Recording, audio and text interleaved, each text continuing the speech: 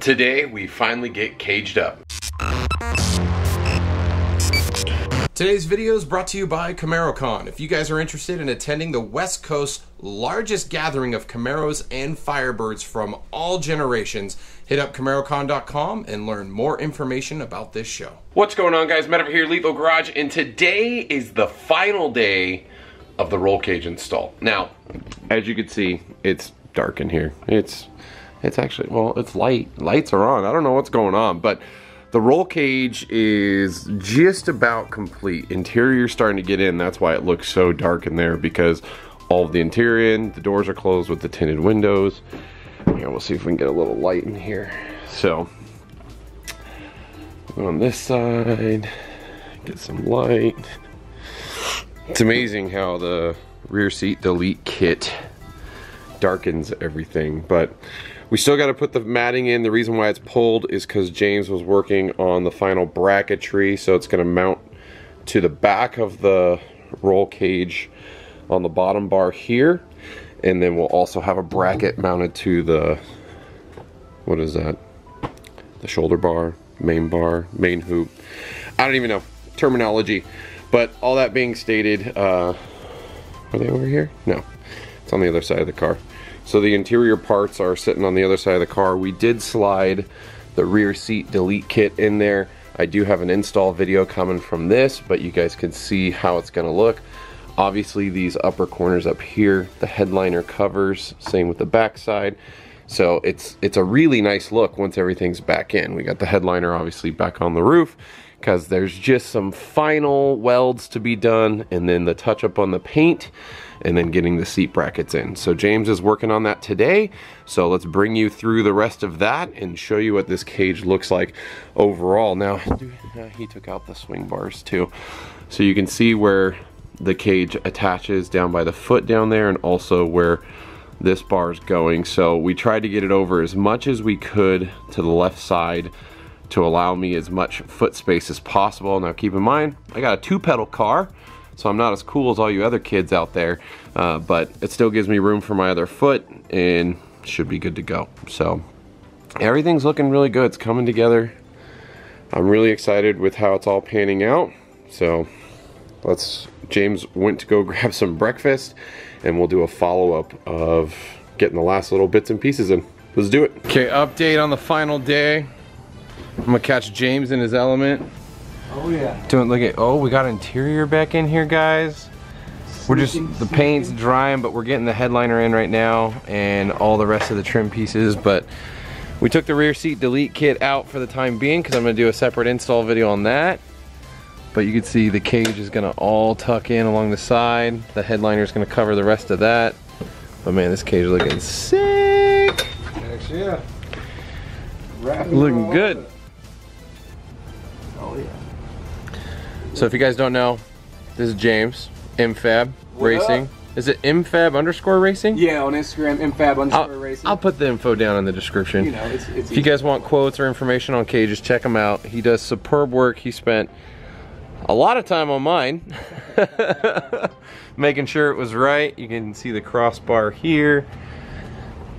Obviously the bar's going down the back. I sliced my finger wide open. I had a Cletus moment tonight, trying to think I was gonna be special. I'll get out of James's way so he can do his stuff. But I was slicing this because I'm basically gonna cut this so the rear bars, so you can see the rear bars is tucked right behind this back. They're just inset just a little bit. We couldn't get them over anymore.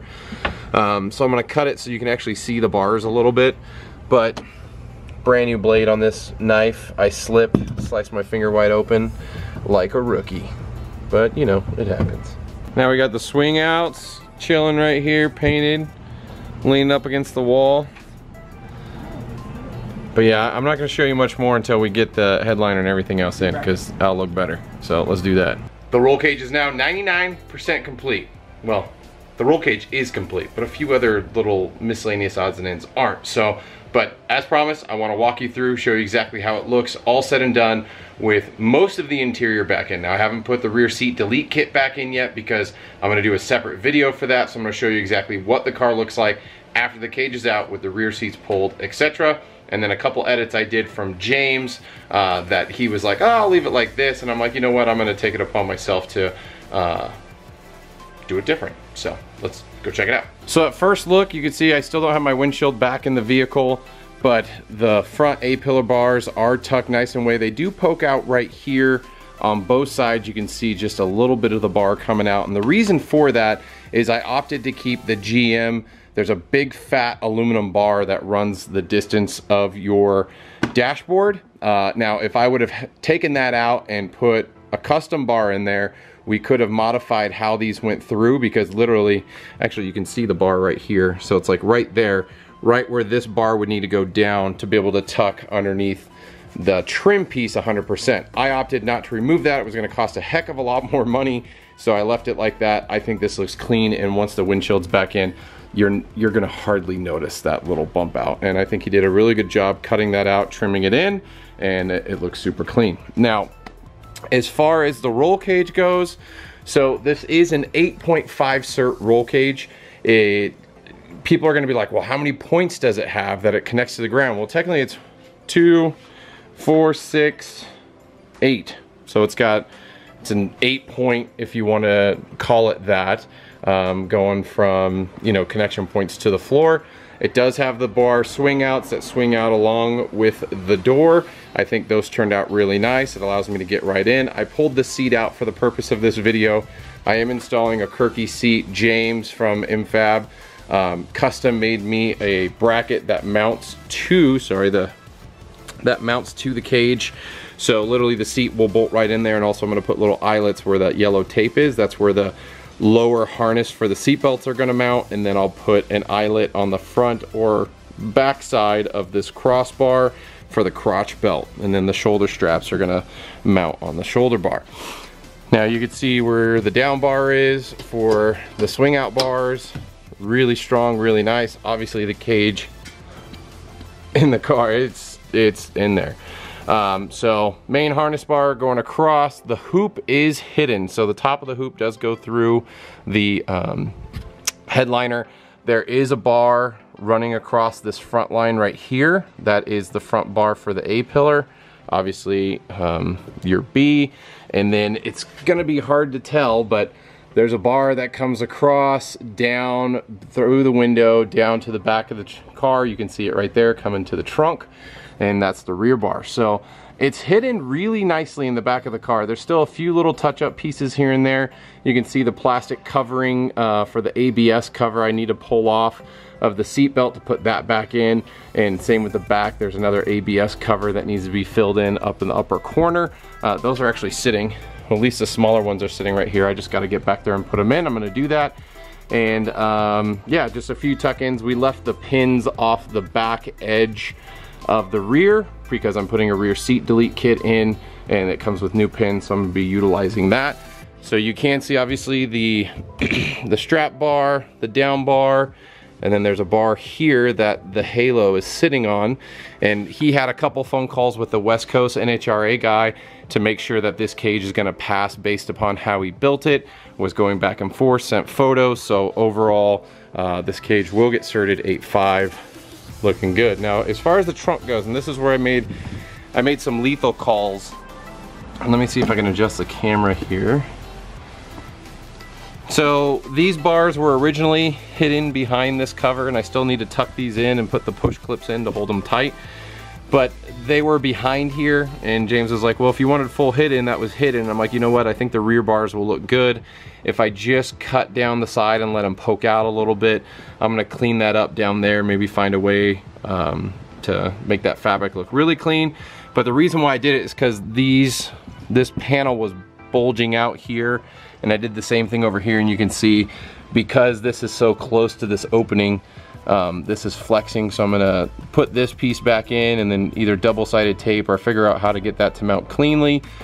But it was bulging, and when I cut it, it allowed everything to sit flat, so I was even able to get my WeatherTech back in here. I've lost almost no trunk space, so that's pretty cool. And again, passenger side, same thing. Swing out bar, it does swing with the door, so that's good to go. I have not purchased my seat for this side or created the mounting bracket. I'll probably have James custom fab that next time he comes to California and just come out and add that in. Shouldn't be too much work. But outside of that, the welds, sorry, camera's not focusing. He did an amazing job welding. Everything looks super clean. Overall, I'm really pleased with it. Now, the biggest benefit is James does this on the road. He drives and comes out to people's houses and does the work. Now, my project took him a little longer than he anticipated. This was, I wanna say, I think he said this is the first time he did a hidden cage on the 6th gen Camaro. So it kind of kicked his butt a little bit, a lot of learning for him, and overall, it took him a little bit longer than anticipated, at least in what he had planned. So that being stated, he came up to my house. I wasn't in a crazy rush to get it done, but he was able to come out and get it finished. Now, for the most part, I need to go through and just clean everything out, clean the carpets. I might even take them down and get shampooed or something like that. Just I've never shampooed my carpets. So the car's 3 years old now, just about. Is 3 years old? Dang, it's already been 3 years. So clean everything up, make it look really good. I'm probably gonna re-clean my steering wheel again. It needs it. And I don't know, just really happy with how everything's turned out. I still need to get that clip to clip in. It keeps popping out, so it hates me. So the biggest takeaway here is, again, James with Meadows Fabrication. He did amazing work here. Really happy with how the project turned out. Cost-wise, if I was to have the same thing done here in California from a California shop, they would charge me probably almost triple the amount James's cost is. Now, as far as costing goes, James reached out to me when I was talking about just doing a drop-in bolt-in bar that would have only gotten the car 9.0 or 9.5 certed, which we're basically there with the car, and I wanted to be able to go further. So this cage is an 8.5 cert, will allow me to push the car beyond it's ever gone before. Hopefully we go below the 9.5 here at CamaroCon. That's the goal, that's the hope. But the ultimate goal with the car, I guess now, is to hit an 8.49. I'd be happy to ever hit an 8.99 in the history or the future of this car, I should say, but we'll see what happens. Outside of that, again, James is a traveling guy, so he has to set schedules and get a couple projects and then hit the road and do it.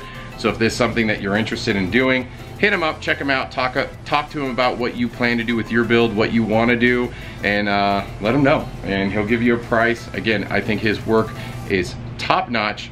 My cage looks really good, as you just saw, and we'll get the certification. So I'll follow up. I am going to be going up to Verona to get my 8.5 cert on the cage, and then also get my NHRA license officially, so that way at CamaroCon I am completely buttoned up for all the modifications I have for my car.